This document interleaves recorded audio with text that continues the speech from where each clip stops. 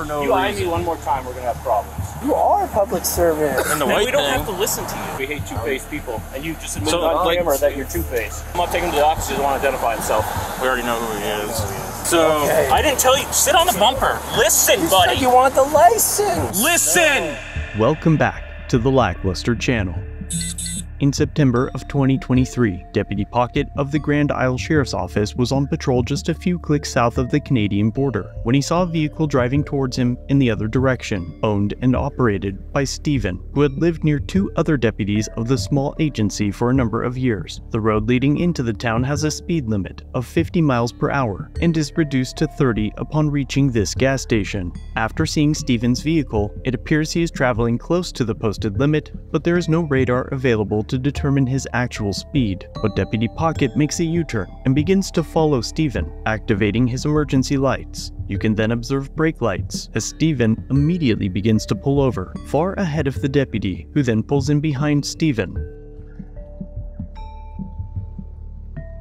Deputy Pocket then approaches, a perfect time to activate Attorney Shield, but instead, about 25 seconds pass before Eric, the passenger, begins recording. You your car? Nope, nobody's gonna talk? Wonderful. Plead the fifth. That's fine. Is there any weapons in the car or anything like that? That'd be a question, sir. I can ask you as many questions as I want. You don't. And we have to told answer you them. we don't answer them. That's fine, I can still ask him. You're gonna give that back to him for me? Turned out 15. Are you active duty in the military? Wonderful. Hang tight in the car, don't get out. The free expression of their constitutional rights appears to have frustrated the LARPer. Annoyed, Deputy Pocket returns to his cruiser. 3 minutes pass, and a secondary unit arrives, one of the neighbors mentioned earlier. Hey, man, what's up? What's going on? Not much. You? Going home? Everything all right? Yeah. Okay.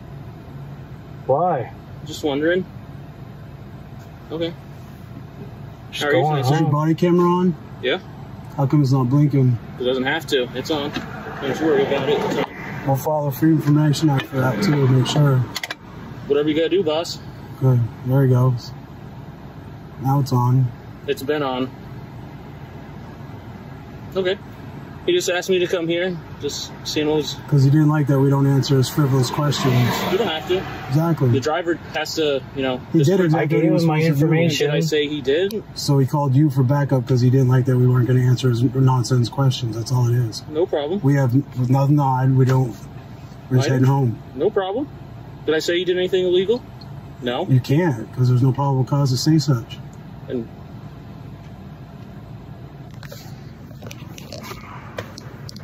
who do you stop me for?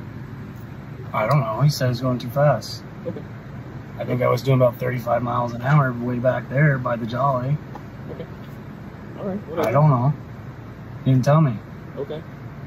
He's asking me where I'm going, what I'm doing, all this stuff. It's like, what's going on here? Okay. Just we ask everybody the same questions. Yeah. All right. No problem. Back up. We'll get here in just a minute. I was just curious what was going on anytime. 15 minutes is the total weight on a strap shock, right? 15 minutes what you got? Varies from time to time. It's on about 15. I think that's like the regulations. Knock it out if you need it. No one's trying to argue with you. I'm just telling you there's a rule for this. Sounds like he's coming back up. It's a lawful thing. We never give you a hard time. I'm not saying you gave us a hard time, but it's interesting you're acting differently with that guy in the car than how you usually That's how I act from now on. Now, when I get stopped, I don't answer any questions. And you don't have to. I'm not going to put myself in whatever terms that that's how I practice. I'm not saying it's my lawful. It's my right too. As it is. You know that. Stephen was issued a warning and was free to leave, but 2 months later, Deputy Pocket was parked off the main road and noticed Stephen driving past. The deputy pulls out slowly and begins a left turn to follow Stephen, and based on this dashcam video, roughly 10 seconds pass before he activates his emergency lights. By the time Little Pocket turns onto the road, Stephen's vehicle cannot be seen, and another 10 seconds pass before his vehicle is even in frame. Already parking in the post office parking lot, and by the time the Pocket deputy pulls into the lot, Stephen can be seen walking up to the entrance, but stops and turns around before entering. Audio is not available as Deputy Pocket failed to activate his body-worn camera in a timely manner, but eventually he gets it turned on. Because you're getting pulled over. Get back in the car. Get back in the car. We're not playing this. Right now, 16 St. Albans. I'll be 75 in the post office parking lot. 16, 14, 25. Get back in the car. Come here. Come here. Stop. You're getting pulled over. Enough. Do you have anything on you? Okay. Just face the car. Just face the car. Don't touch Stop, me. sir. Stop. You're getting pulled over for an inspection sticker. Just stop. Why are you okay? touching me?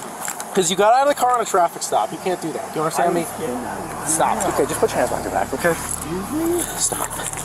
What are you doing, dude? Stephen claims he did not know he was being pulled over until the moment he turned around, but Deputy Pocket now claims that Stephen got out of his vehicle during a traffic stop. This is demonstrably false, but Deputy Pocket will continue the lie throughout the encounter when addressing backup units, knowing that it would sound like a much more egregious act than the truth of catching up to Stephen just before he entered the post office. This is enough.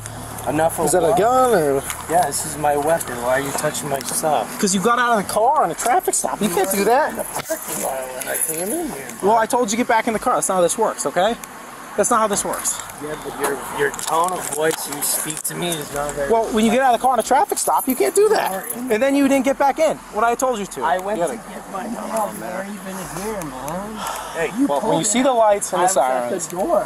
it's for an inspection sticker enough. Do you have your license on you, man? Can you stop touching me? Well, when you get out of the car on a traffic stop, that's not safe for me. Do you understand that? I wasn't even That's how we do stopped by you. Yes, you were. That's what the lights and the sirens mean. Do you have your license and registration on you? Yeah. Do you have your license, registration, insurance on you? Yeah. Do you have any other weapons on you or in the vehicle? I don't. Okay. Hop back in the car. Enough, okay? Just listen to what I tell you to do and we don't have any issues. That's it. Do you understand? I have been listening. I asked you a question. Well, you didn't listen because I told you to get back in the car and you didn't. Stay in the car, pup. Stay in the car. Nice dog. Okay. Get your license, your registration, and your insurance. Stop with you understand? your tone of voice. Hey, stop. Stop. You're being ridiculous. Just chill.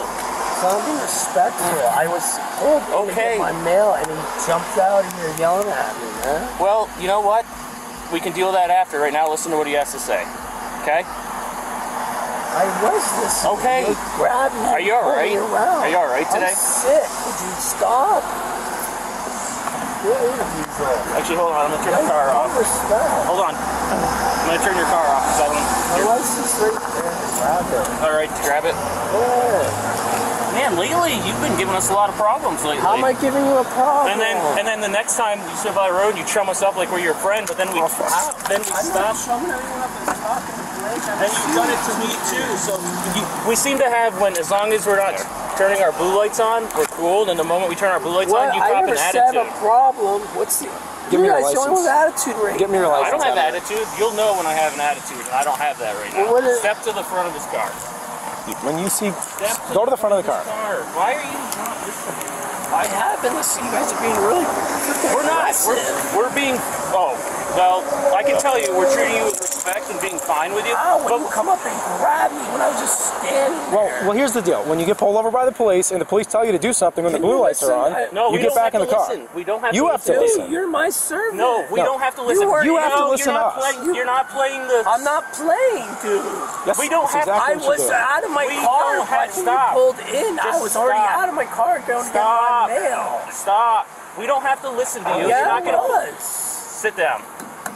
Sit down. So what do you want from me? Sit down on the bumper. He's telling you what to do, so sit down. Stop. Sit down. Really? No, what's really is you acting the way you're acting. We're sick of it. For 1 second, be quiet while I talk to you. You want to come chum us up when we're not doing law enforcement, then you act like this, a raging jerk, and with your bike, stop interrupting me and shut your mouth. Car, tries to go inside, doesn't listen to anything. No, wow, is we're sick of your crap and the way you act. We're sick of it. Don't come pulling up to us anymore and acting like we're friends, and then pull this shit on traffic stop. We're done. You understand me. Don't pull up next to us anymore. How am I acting? Because you're two different people. When the lights come on, you're my servant. You do what I say. Then when That's not what I said. Yes, it is. You said I don't have to listen to you. Let's just start the paperwork and get it going, and then we'll get it. It's a two-way street. It is, but when you are two-faced, like you bad. I'm not two-faced. Yeah, you are. You're two-faced. You have your. Hey. The sergeant on scene now adds to the gaslighting, first by stopping the bully lecturer to ask for Steven's license. Hey, you have your license? Yeah, I was trying to get it, but I'm getting all roughed up. We're not roughing you up. Did you? Hey, over here. The sergeant then directs Steven to pay attention to him, and after having been repeatedly asked for his driver's license, Steven turns to get it for Sergeant Allen. Yeah, you are. You're two-faced. Do you have your? Hey, you have your license? Yeah, I was trying to get it, but I'm getting all roughed up. We're not roughing you up. Did you? Hey, over here, Mr. Bellows. Sick of it. So I didn't tell you. Sit on the bumper. Listen, you buddy. Said you want the license. Listen. No, I'm what fucking part of listen do you not understand? What do you want me to do? Did you not? To listen. I'm listening. What? Keep your ass on the bumper and listen. They tried walking away from you. And he had a gun on him. I was already out of the car before he pulled in. But when I get out of the car and tell you, and when I tell you to get back in your said, car, what's going on? I told you you're getting pulled over. Get back in the car. He's been escalating every time we've dealt with him I'm in the last month and a half. Start with what we're gonna do with. How am I escalating? Do you have a license on you? Yes or no? Right in my wallet. So can you can find it. I'm not moving because I don't want to be grabbed. Okay, so why didn't you stop when the deputy asked you to stop? Why'd you keep walking away? I turned around and stood there, Blake. But why didn't you? I'll answer your question. I stood there and I said, he got out and he said, get in your car. And why didn't I said, what's up? But he's like, you're being pulled over. I'm like, for what? But you and then he comes up and grabs me and throws me on my car. You were not thrown on the car. Yes, you did. It's all on camera. But how come you wouldn't listen to his commands? I walked towards him. I went to my car. So he asked. You're the one getting out. We wouldn't touch anybody if they were doing what we asked them to do. I was standing there and I walked to my car. Where would it normally be in your license? And to him, we're his servants. We're servants. In the white thing, you are a public servant. And we don't have to listen to you. You don't have Supreme a license. Court, as you know, has already ruled on a traffic stop. We don't have to listen to a word you say. There's a time and a place, which is court. This is the only white thing. I won't speak then. If I'm not listening, I won't speak. That's what you said. I'll exercise Stephen my Bellows. Stephen, what's your date of birth? Stephen, what's your date of birth? All right, then buckle him up, take him to the office. He doesn't want to identify himself. We already know who he is. We know who he is. He's playing this. So the last couple of times he's been just start the paperwork, write everything. So I'm telling you right now, don't pull up next to me and try and chum me up because I'm sick of your crap. Do you understand me? Do you see me on the side of the road? Do not come talk to me. Steven, do you have insurance for the car? I have no fucking way. Steven, enough is enough, okay? I stopped you for an inspection sticker violation. This is ridiculous. Do you have insurance for the car, yes or no? Is it in the car? $12. Do you give Corporal Allen permission to get it out? Because he'll then who's it through? State Farm. There we go. I guess we'll try to get it from him then. Sergeant Allen now asks Officer Pocket some clarifying questions that are answered with blatant lies. So what, you just kept walking away from him? Yeah. No, I did not. And then I'm like, well, come back over here, and then he's acting all... Well, I want the camera. And then I saw the guy, so I was like, no, we're not playing this game. And last time we dealt with him, he had a new guy with yeah, him you're allowed that to carry, was but when like you're not sovereign listening citizen. to my commands. Not a sovereign citizen. Oh, is this Albert? Yeah, the guy that you stopped. Yeah. So this is him right here. And then, like 2 weeks later, he's showing me up like we're buddies, even though, which is fine. I didn't even talk to you. I was talking to Blake. But why wouldn't you listen to what he was telling you to do in the first place? I did. I walked towards him. I said, "What's up?" I asked a question. You're being pulled over. I said, "For what?" Like I would if I was in my car. Or did he ask you to sit in the car? He asked me to go to the car, and I stood by the car, and then he grabbed me and pushed me in the car. How many times did he ask you to get into the car?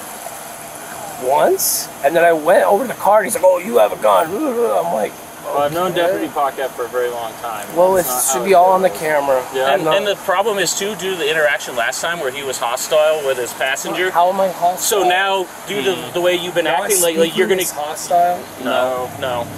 And there lies the problem with law enforcement in the United States. They are charged with being the defenders of our God-given rights, and are alleged to keep us free from those who would wish to take our property, life, or freedoms, whether the aggressors are citizens or their brotherly government officials. However, Corporal Allen believes that Stephen is, quote, hostile for refusing to answer the arbitrary questions posed by the state actors. It's apparent that he takes great offense to being treated as a figure of government authority should be treated, with silence.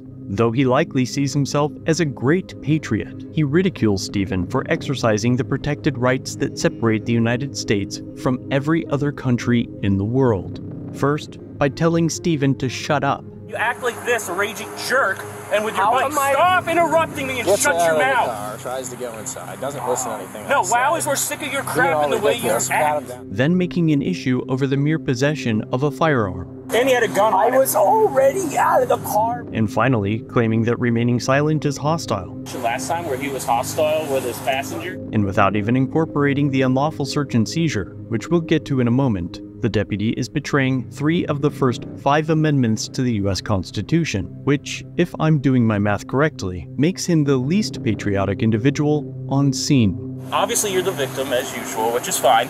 You have a right to be a victim, but so when you act a certain way against us, then it escalates things. If you're cool with us, we're cool with you. But when now lately you've been two-faced the last couple times I've dealt with you, so now we don't trust you, which is fine. But when you act a different way with HRE 281.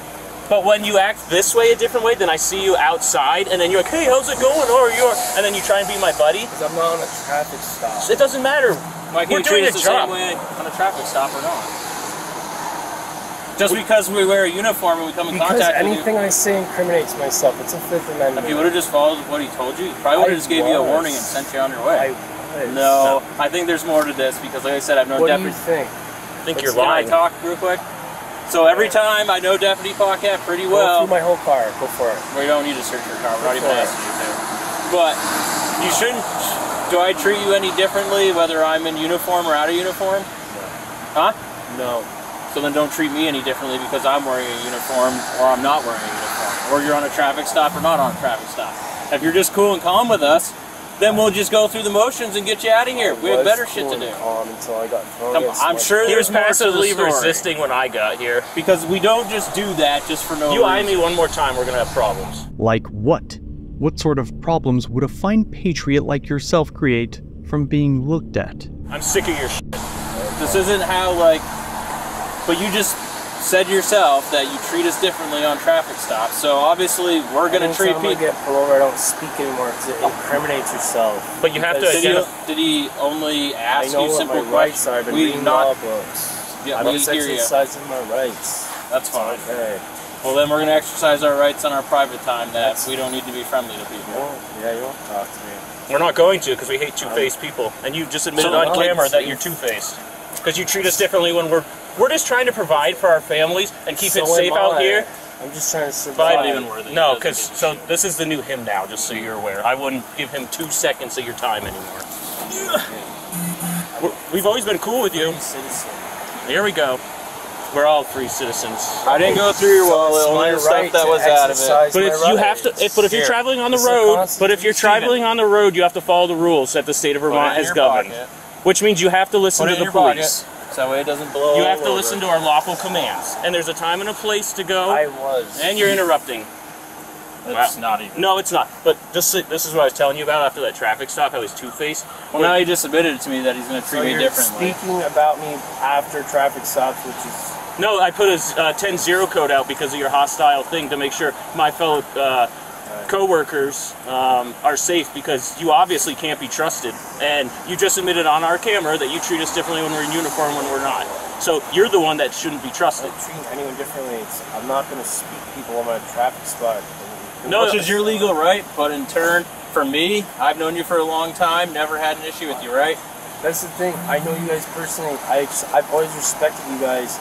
But when I was telling him the last time I pulled over, every time I go to New York, the more I say, I got a lawsuit with them because they gave me 3 tickets that all got thrown out. They were all unlawful. But we're not in New York. Bad experience. I know, but it's the mindset. It's hard. Sometimes it's hard. But that's like saying for us that we have to treat everybody the same because we have a bad. So like, I can't help you with that situation, but I've never had an issue with you. Always been friendly, talked with you, no issues. I don't want a problem. No one's saying you are. But what I'm saying is when you tell me that you're going to treat me differently if I stop you, that doesn't sit very well with me, because now I have to be heightened because you're going to treat me differently. I wasn't treating him any differently when he came here. Okay. I asked, what's going on? He said, pull over. So I walked towards him. Yep. With a gun, which you're allowed to have, but when you're not listening to the police and you have a handgun on you, he doesn't know you. Speaking of lawfully carrying a firearm, first, it is important to note that it is unlawful to carry a firearm into a post office or other federal building, even with a carry permit. Aside from that and other exceptions, you may be wondering where Officer Pocket scurried off to. Well, at this time, he is unlawfully and needlessly extending the length of the traffic stop to find and run a serial number on Steven's revolver. Grand Isle 16, so I'm just gonna get 99 gun check. Remember, Steven was not and is not suspected of criminal activity, and is not believed to be dangerous. However, most states will allow a deputy to seize a gun as a matter of safety, but manipulating the cylinder to find a serial number, and extending the stop to begin a separate investigation into the weapon is an absolute, unlawful search and seizure. What if we look at the body cam, and, or we can prove through dispatch that it added, a minute, 45 seconds to run that serial number through NCIC. Because like you said, the person is, no indicators that are prohibited, and no reason they shouldn't have it, and is as a here. So are you running a new investigation? You can't add time to the stop. There's no reason to believe that that person is committing any crime. And you cannot chase daisies here. You can't chase other, hunches. Just start looking for stuff to see what you find. That's right. You can't just start chasing these other, these investigations and adding time to the traffic stop without some reasons. We don't like the guy that has nothing going on except speeding and a gun. We should not add time to the traffic stop. Deputy Pocket's unlawful extension of the traffic stop added nearly 2.5 minutes to the encounter. And, in the deputy's own words, I stopped you for an inspection sticker violation. This is ridiculous. And during the extension, Steven is forced to sit and listen to more of this. But it goes, you have every right to not answer questions or anything, but you do not have a right to disregard a lawful order. I wasn't here, but I also know Deputy Pocket. Alright, it's just word against word, but I'm telling you, I just stood there. I didn't try to go in. He was giving you Did he ask you when to I was step back in the 5 car? feet from the door, he pulled in and hit the siren. I Yep. turned around and I said, what's up? He's like, you're being pulled over. I'm like, okay. And I walked towards the car. Yeah. I'm like, for what? He's like, just go in the car. And I'm like, okay. And then he grabbed me and put me out the car. So he was passively resisting when I got here, not listening and arguing. So he can say what he wants. If it's a fraction of what I saw, I know why Deputy Pocket did what he did. The ones that are aggressive towards me. No, because you don't listen. You don't listen. You cannot answer questions like the sergeant said, but you have to follow our lawful commands, no matter what. And if you don't want to, stay home. I let him pat me down. You let him pat you down. It's not even worth it. No. Well, he wanted to. He's one that grabbed me and put my hands Well, on my now, back. this is so from here on out, don't come up to any of our cruisers unless you have a complaint to make or a case. No, don't. Because now I don't trust you. Especially if I'm wearing the uniform, because you've already said you're basically, like, I don't know what you're going to do. And you just put on camera that you're treating us differently in uniform, so now you are not to be trusted. And you will be treated as such, just so you know. If I stop you, you're going to have zero chances. I want the camera. I want to put a FOIA request for all this. That's fine. Yeah, so you can see yourself saying you treat us differently in and out of uniform. Which is your right, but you can't treat people and say that and then expect to be treated. People. It's exercising my rights on my traffic stop. Right, but your exercise for a right on a traffic stop is to not answer questions, correct? If I don't want to, I don't have to. But is it? I don't have to be talking right there. Right, but that doesn't mean you can't follow commands if given.